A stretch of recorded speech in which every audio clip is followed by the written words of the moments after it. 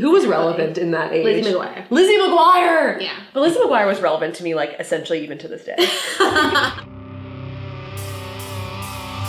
Hello, friends, and welcome to another video. Today, I'm with Freddie. Ding, ding, ding, ding, ding, ding, ding, ding, ding. Frederica. We are going to be bringing you a video that was popular months ago that no one's really doing anymore, but we really wanted to do it. Yeah. It's how I did my makeup in not high school, but middle school. Middle school to me is more fun just because like it's just super, super nostalgic, and like the amount of accessories I used in middle school was just like ridiculous, and I just like knew I was fly and like knew I was fine and like lip gloss popping at all times. I went ham. Freddie watched me do this. You did. I went on eBay. I got really excited because I found some lip gloss that I had used many years ago, and then I went on a bender and I asked Freddie what she had used in middle school, and I just got like 8 lip glosses from different vendors. So we have a lot of lip products, we have a lot of hair clips, and we have one single pressed powder. I was in middle school in like the early mid 2000s. I pretty much did exactly what a lot of like early mid 2000s girls did,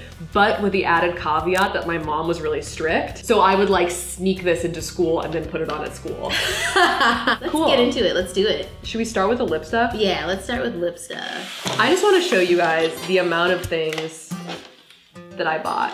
This one is a special request by Freddie. Special place in my heart. This NYC roll-on glitter lip gloss. I mean, they had a lot of different like colors and styles, I guess. Like some weren't glitter, some were just clear, but like just this NYC brand is so near and dear to my heart. You know, going to grocery stores and drugstores with your mom was always just like a thing, at least for me in middle school, but like I would always go into like the little makeup section and be like, ooh, which lip gloss do I want today? And this roll-on application is so early 2000s. Like, just look at it. I just also want to say that I got these off eBay and they're supposedly like pretty authentic to the time. So these might be expired. I'm not recommending that you try these at home, but we will be trying them. I mean, this does look a little clumpy, like it's been sitting. Oh my God, oh my God. It's so, it's like when smell just triggers memories, you know? It's like, wait. Oh man, yes, this is what I had. That lip gloss smells like Limited Too. All I remember is just like using this lip gloss and watching the Parent Trap. Oh my God. Is there any glitter?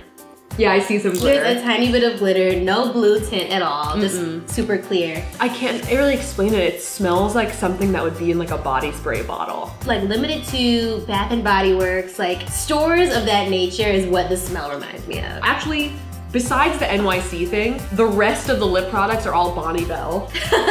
Bonnie Bell was so lit. This thing is Bonnie Bell Lip Smackers Lip Licks. Look at that packaging. Look at this packaging. Also, it's hollow. It is hollow. Which means I'm slightly aroused. I had this thing when I was like 9. So this is more like 4th grade, but it still felt relevant just because I can't believe I found this on eBay. I had to buy it. And I specifically remember that having it in the fall of 4th grade and someone being like, if you put any more of that stuff on, your lips are gonna fall off. And me silently pulling it out of my desk, opening it up and just being like, smell it. I don't know if it, because it doesn't smell like other lip glosses, but it smells like, It smells like crayon. It does, it smells like crayons! Okay, I'm gonna put this thing on. Oh my God. What is this silvery tint? Oh my God. I feel like I kind of do remember this stuff. You know that this is when my like love of crazy lipsticks began too. Yeah. When I was like, this is the color for me. Think about like in that like 2001, 2002 era, me walking around probably like a giant Gap Kidz sweatshirt on and being like, okay, first of all, wait, so when was Xenon? You're giving me Xenon vibes. It must have been around then because they were being like, girl, the 21st century. Yeah. Like, ooh, the 21st century. Yeah. Remember when she had that holographic disc that was her earring? Yes. But it was also like the secret to the ship's like interior workings. Yeah. Girl power. Cheetah sisters. I think that we look great so far.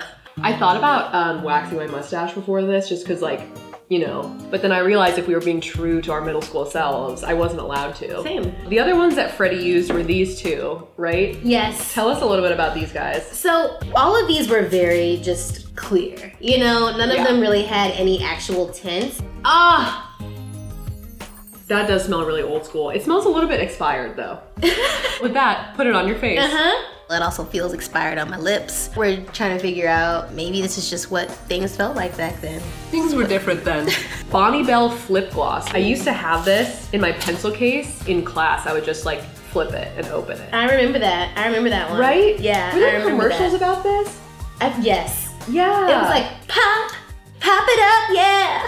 I don't think I had the great flavor. You can't see, this doesn't look like anything. It just No. looks like my lips. It was more about the flip anyway. Yeah. I think I remember it being like really poppy, and this is like kind of actually effortful. Like I'm like, can't really tell there's anything on my lips, but you can tell that my mustache is out and about today. What was the early 2000s? Like what It was happened fun. then? The Sims.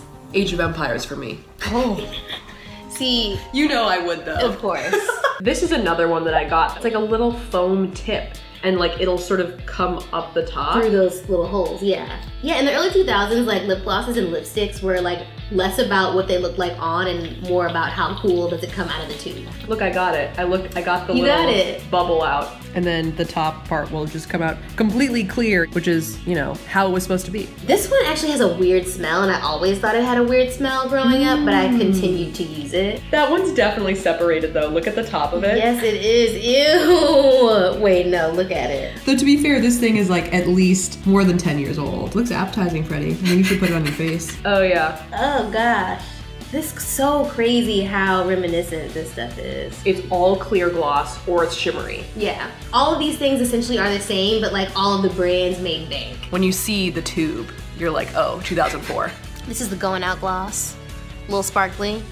I'd wear it when I'd be out on the town with my girls. To like the 7th grade dance. Yeah. Every middle school dance I remember that happened between our school and our brother's school, they always played Outkast Hey Ya. At my 7th grade dance, they played 1-2 Step by Sierra. I really remember that. I got a bunch of butterfly clips for Freddie. So I'm just gonna have fun over here with them.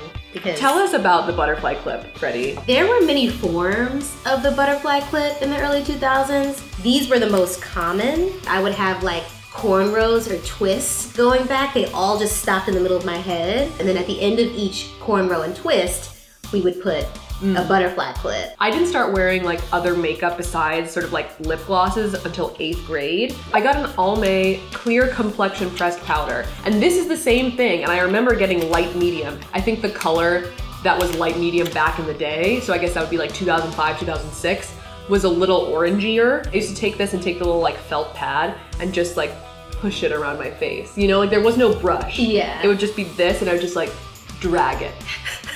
And like drag it over the stash and like drag it under the eyes. I'm trying to give you guys a good image of my mustache here, just so you can get the full effect. Also, just imagine a little bit of hairs in here, and then a couple years later, no hairs in here, and then like a full tadpole. Look at your little clips. They're so cute. I'm like kind of into them. I lived for a butterfly clip. Butterfly clips and lip gloss. All I needed in that life of sin. I didn't use hair clips really. I used to have a middle part in the middle of my hair like this. In 6th and 7th grade, I had bangs that were straight across. That's the last time I've had bangs. Do you have photos?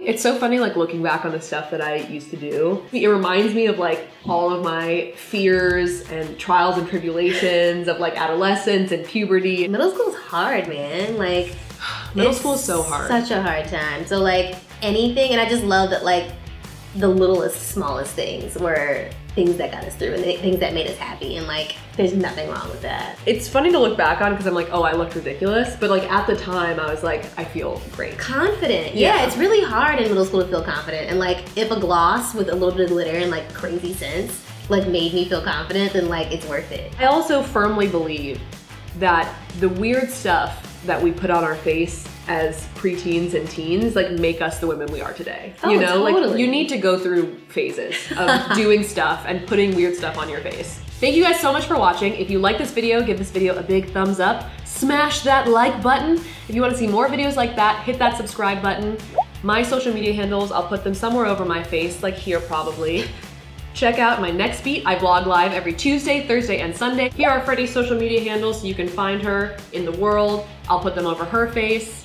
They'll be there, maybe over her boobs, who knows? But I don't know. Yeah, thanks for watching. See you.